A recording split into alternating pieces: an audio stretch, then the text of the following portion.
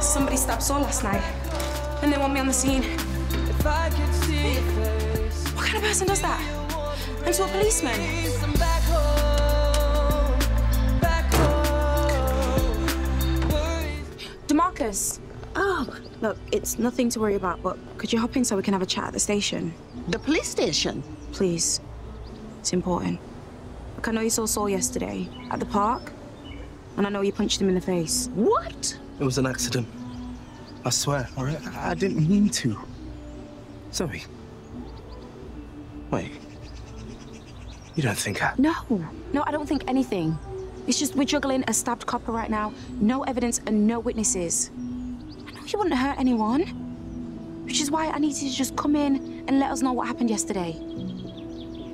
For me.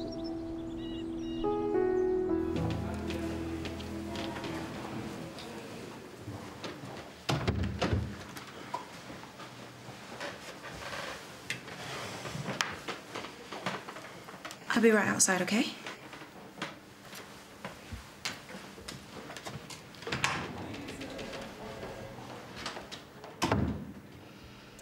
Now, why don't you fill me in on why one of my oldest friends and colleagues is fighting for his life after some coward stuck him with a knife? What? How would I know? Where were you yesterday at 6:30 p.m?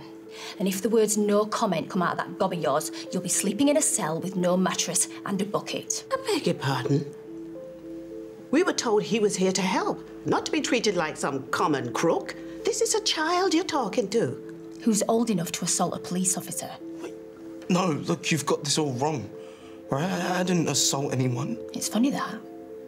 Because we've got a witness who claims you struck PC Saul Reeves, causing a bleed from the nose. Yeah, by accident. Look, even he knows that. Well, he's in an induced coma right now, so we'll stick with you for the time being, shall we? Now, I think it's only natural that we talk about motive next, don't you? Especially with the bad blood between Saul and your brother Toby Devereaux. So why don't we start there, eh? DeMarcus is here to give a statement. No more, no less.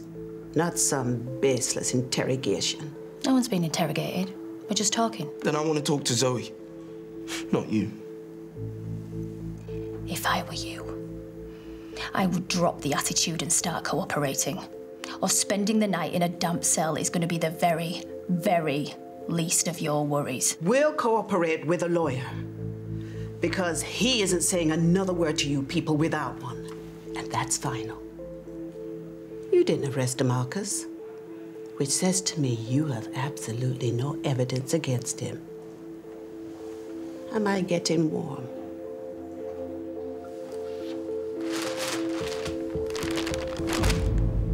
Recognize this?